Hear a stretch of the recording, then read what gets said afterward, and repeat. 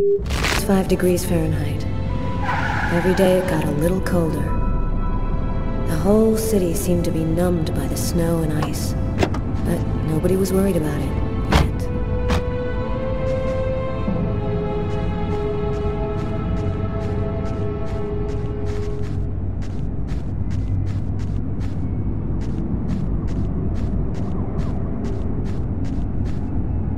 Go take a look inside, Tyler. I'm gonna talk to Garrett and see if he found anything. Cool with me. I can't even think out here in this damn cold.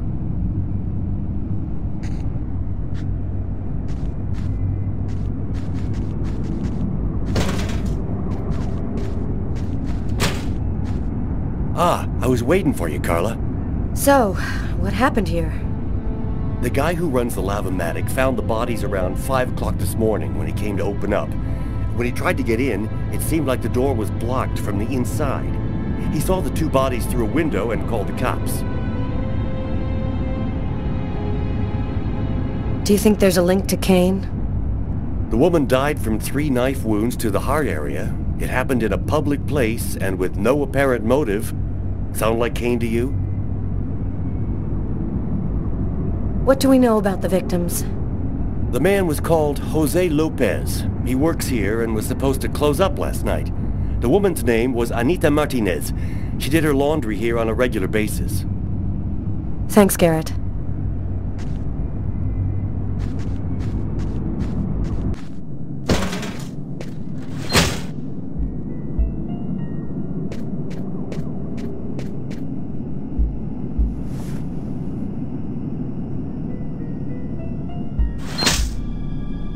Did you notice this blood over here?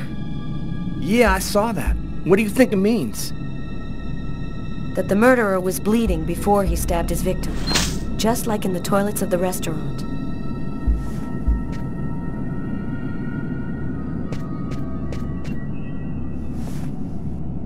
A knife stuck in his eye. Death would have been instantaneous. Bizarre.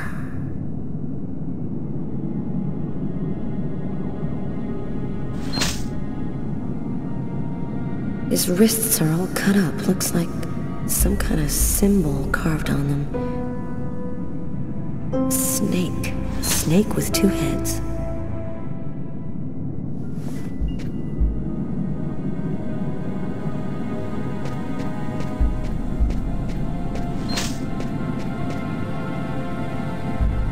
Three or 4 stabs in the area of the heart. Exactly like the victim in the restaurant. I wouldn't be surprised if the autopsy finds that the arteries were severed.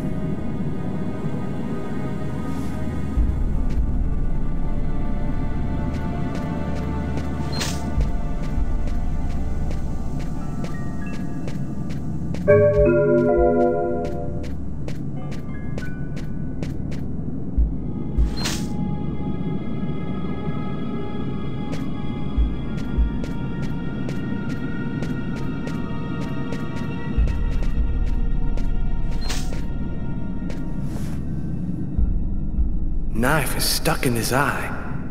Damn, that's gotta hurt.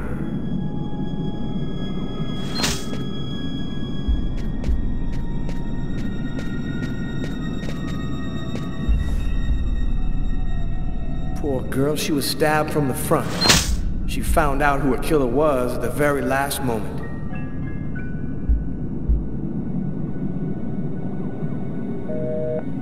We can still hear the dial tone.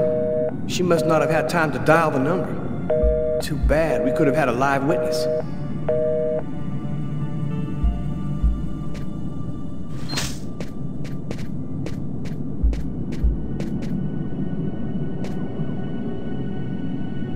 Here's the victim's laundry. Who would have believed she wouldn't be alive to get it out when it was ready?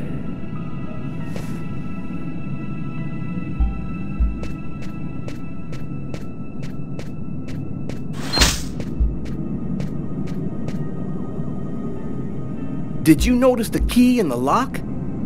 Yeah, I saw that. There's no other way into this place. How did the killer get out? Doesn't make any sense.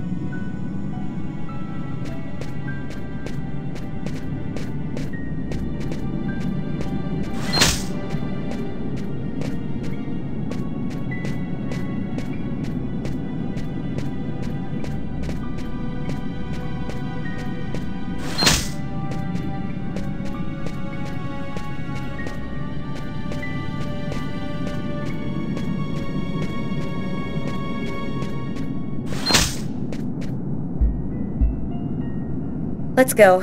I've seen enough. What are we supposed to think about this murder?